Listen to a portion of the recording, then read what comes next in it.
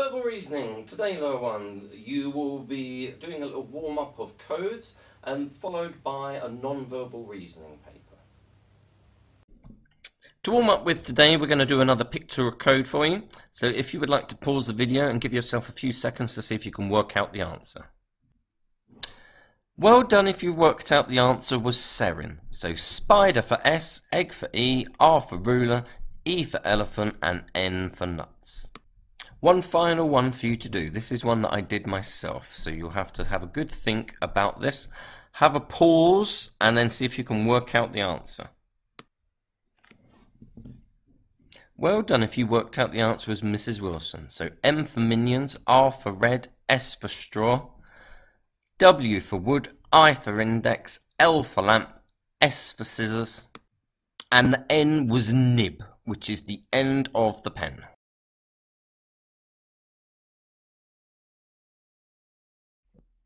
To warm up with today, lower one, we're going to do some more code work. Questions 1 to 4 are quite straightforward. The second set of questions, the best way of doing these, if you remember, is to look for a good place to start. A word that has more letters or less letters than the others. So in this case, the only two tricky ones would be the 2 3-letter words. But you can use the 4-letter and the 2-letter word to help you work out which code should go to which. This sheet will be in your verbal reasoning pack. You may want to pause the video here before we begin the second part of the lesson. For the second part of today's VR, I would like you to find the non-verbal reasoning paper 4 in your packs. Please remember each time to look at the example carefully. The first page shouldn't present too many problems, although question 2 will require you to look carefully.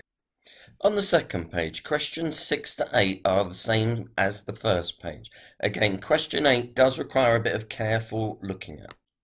Questions 9 to 16 are sequences, so look carefully and then select which one will come next into the sequence. Questions 12 and 13 are also sequences, but they are slightly different, so you have to select which picture would come next. Question 12, you will probably have a much better idea of what would come next than I would. Questions 14 and 16 are similar to 12 and 13, whereas question 15 is back to the usual sequencing. Questions 17 to 24, you have to look at the first pair of pictures and complete the second pair in the same way that the first pair is.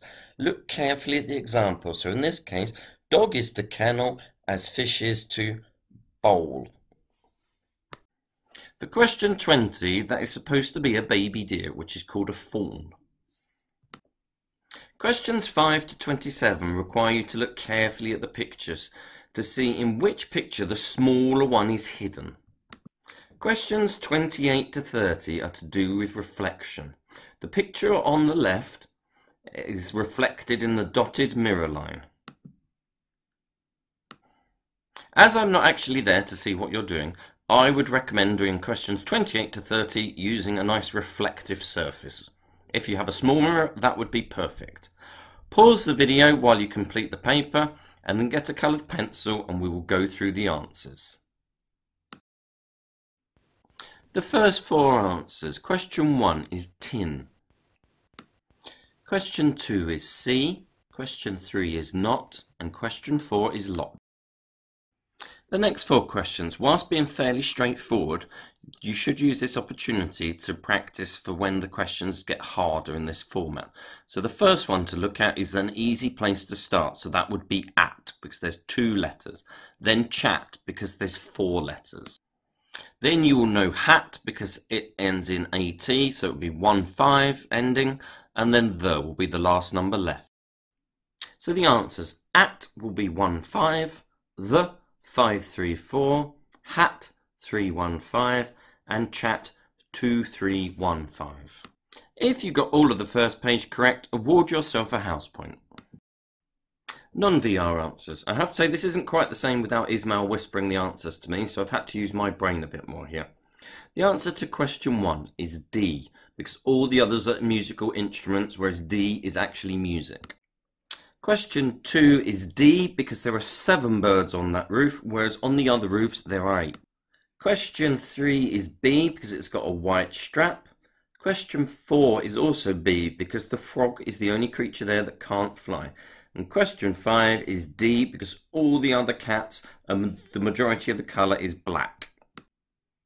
Question 6 is A because it's got a solid colour, whereas the others are just white. Question 7 is D because the others you'd all wear on the top half of your body. Question 8 again is a counting one, and it is B because it has only got 7 candles on. Question 9 is B because the train comes next in the... Question 10 is D, the large bowl comes next. Question 11, the next flower is B. Question 12, I believe in the hairdressers, after you've had all your hair cut and washed, you have to D, pay the hairdresser. Question 13, the next in the sequence would be E, when the little lizard has just started to hatch more. Question 14, the next in the sequence is B, the boy putting the head onto the snowman. Question 15, it is C, the reclining chair like at the dentist comes next. And question 16 is E. Question 17 is D, toothpaste. Question 18 is E, that is an elephant's foot. And question 19 is B. Question 20, fawn is to deer as calf is to cow, so that is A. Question 21 is also A, because again the queue has got shorter and there are just 2 people left in it. Question 22 is C, because the hot dog's lost its sausage, so the hamburger's lost its patty, I believe it's called. Question 23, eye is to television as ear is to radio, so it is E. Question 24 is D. Question 25 is nice and straightforward, that is C. Question 26, the button is on the coat B. And question 27, that door handle is on the door, that is E. And the last page, question 28 is A. Question 29 is C. And question 30 is E. Award yourself a suitable number of house points depending on how well you think you have done.